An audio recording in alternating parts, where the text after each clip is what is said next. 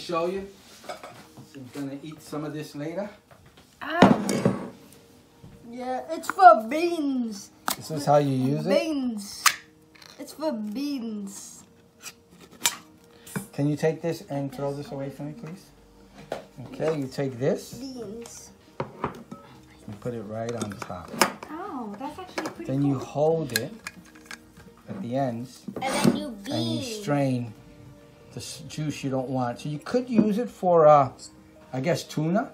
But it's made for any kind of cans that you just want to strain the liquids out of them.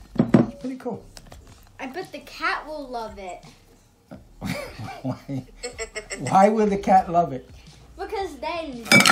Oh, that was not a good thing. And look, Don't do that. Look at all the beans. The cat All right. would love it because she likes just the gravy and not the solid food. Yes. You just empty out the solid. But I don't want to use it for her food.